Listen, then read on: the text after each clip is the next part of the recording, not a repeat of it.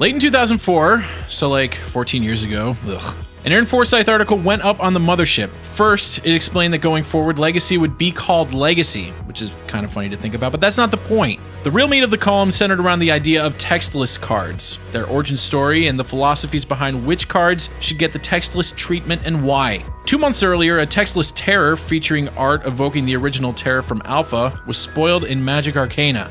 It was sweet. I don't really know what else to say, you know? I loved it then and I love it now. As the story goes, Aaron's original pitch was for textless cards with designs based on how he formatted his own colorful playtest proxies to be included in Unhinged packs. The idea was well received, but it was ultimately not used in Unhinged, which I think we can all agree is for the best because those John Avon lands are gorgeous. Anyway, they were used as part of the Player Rewards program eventually, which is a thing that doesn't exist anymore. Basically, WotC used to send you cards as an incentive to play in sanctioned tournaments. Your DCI number had a corresponding address so they knew where to send you cards. It was pretty sweet. Jason, our intrepid young animator, has only been playing Magic for a couple of years, and when I explained to him what Player Rewards was in the prep for this video, he was floored.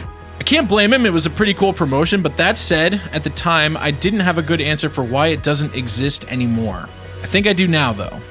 The first wave of textless cards went out in winter 2007. The standard sets back then were all of Mirrodin Block, 8th edition, and Champions of Kamigawa. So all these cards were standard legal, which was nice, and you got 2 random ones in the mail at a time. I speak from experience. I'm old. The only awkward thing about this cycle is that it's kind of uneven. Oxidized was a $5 uncommon during its time at standard because the original Mirrodin Block was obnoxiously good. So getting an Oxidized in the mail was pretty sweet. On the opposite end of the spectrum, you had Reciprocate, a card from the then brand new Champions of Kamigawa expansion. Reciprocate is bad. The other 3 cards you could get were Mana Leak, Terror, and Fireball, and it's cool to have one of the 5 cards be from the latest set, but Reciprocate sucks. At the end of the day, though, it was free promos. Whether you got mailed $5 or no bucks, it cost you nothing. It was just a little added bonus for playing in lots of tournaments. Sure, the exact wording on Fireball is a little complicated, but 9 times out of 10 it's just Blaze anyway, so why not? The first batch of textless promos went over pretty well, so they made more the following year. This time, they didn't even bother trying to make a mono-white spell. By the way, you might have noticed that all of these cards are instants or sorceries. That is by design. In Aaron Forsyth's original announcement, he mentioned that since the cards didn't have any information on them, they shouldn't hang out on the battlefield. I'm torn on this logic. It's sound, I guess, but these cards are gorgeous. They probably could have gotten away with a textless Tarmogoyf, or a textless Dark Confidant. Maybe they should have given all the invitational cards the textless treatment. I don't know. Newcomers Lightning Helix and Putrefy did get the textless treatment, which is brilliant. I mean, original Ravnica was so sweet. Okay, I know this is gonna sound weird, but back in the day, Putrefy was like the absolute nutter butters. I can't really explain that, you just had to be there. And Lightning Helix still resonates. They're both simple, straightforward spells that work in textless form perfectly. Perfect execution of the idea. Joining them were Hinder, Giant Growth, Pyroclasm, and Zombify, 4 classic effects that ensured that these pieces of cardboard would stay relevant after their life in Standard. Did I mention that these Player Reward bundles each came with a premium card? This batch came with a Hypnotic Spectre that got the new card frame, a DCI watermark in the text box, but retained the old school Douglas Schuler art, and the 4th wall shattering Samuel Taylor Coleridge flavor text. As a teenager who came up through the game casting plenty of hippies, this batch of Player Rewards cards was perfect. For the next batch, they even made the foil card textless. Nothing says, "You have displeased the Almighty," like a big old crater in the ground. Am I right? This batch also got to cheat a little bit on rarities, so before this batch, it was only commons and uncommons that got the textless treatment. But this time around, they featured Psionic Blast from Time Spiral. Psionic Blast was time shifted, which was its own purple rarity that was only used in Time Spiral. Time-shifted cards popped up once in a pack, so Time Spiral packs were 10 commons, 3 uncommons, a rare, and a time-shifted card, so time-shifted cards were kind of rare-ish. Time-shifted cards were straight-up reprints from any old frame sets, so scourging back from Magic's history, and the rarities they pulled from were all over the place. Sometimes your time-shifted card was a Chroma! Sometimes it was Squire.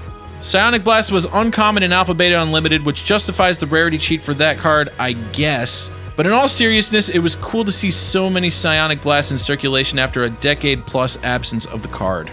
The rest of the cards in this batch were okay, but a little underwhelming. Disenchant and Mortify were cool, Condemn and Cruel Edict were eh, and Recollect, yeah.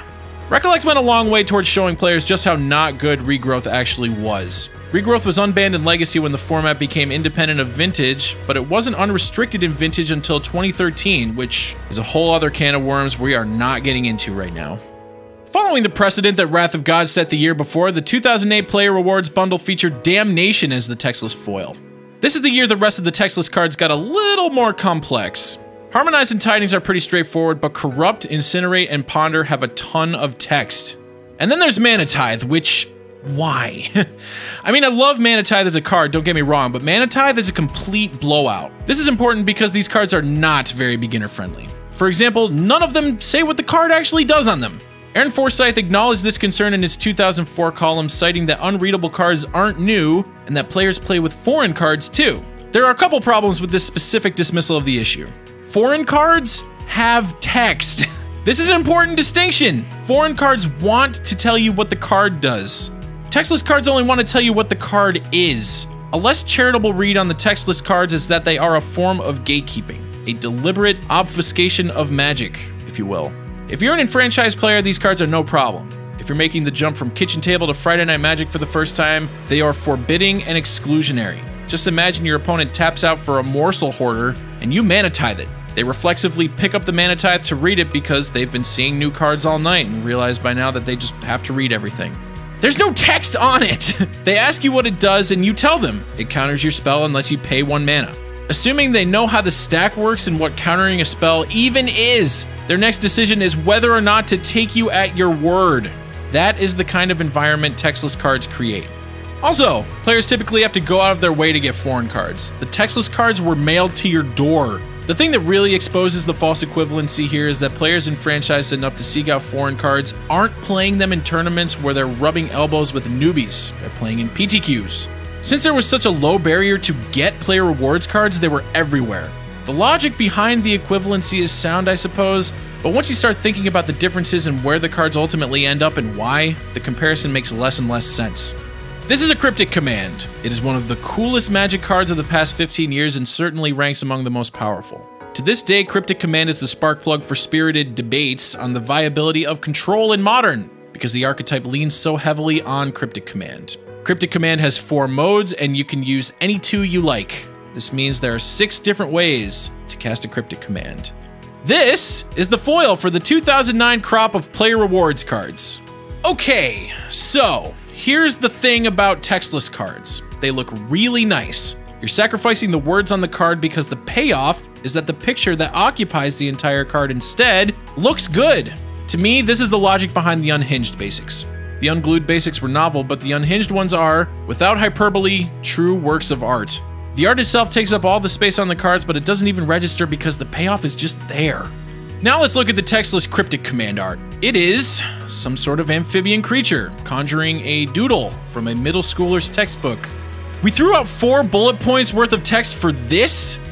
Why exactly did this happen? I mean, imagine the Mana Tithe scenario, but swap out your Mana Tithe for a Cryptic Command. Then imagine what happens when you cast another textless Cryptic Command in that same game, but with 2 different modes. Textless Cryptic Command marks the point where the textless player rewards cards went from being indifferent towards new players to being downright hostile. If you disagree with this assessment, please find a new player, cast a textless Cryptic Command against them, and sit back and just let them work through their thoughts aloud. It'll be really funny right until you remember that this is a thing that happened a lot at Friday Night Magics in 2008 and beyond. There were some bizarre choices among the non-foil promos too. Blightning, Terminate, and Rampant Growth all make sense to me because they're simple cards and they're good.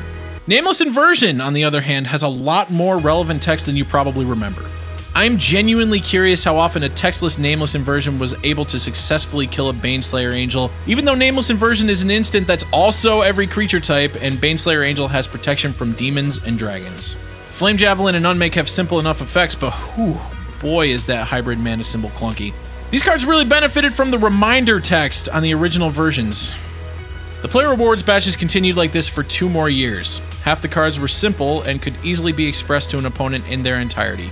The other half of the cards were of moderate complexity, usually containing a one-off mechanic from the set it was from, and therefore benefiting from reminder text that textless cards can't allow for.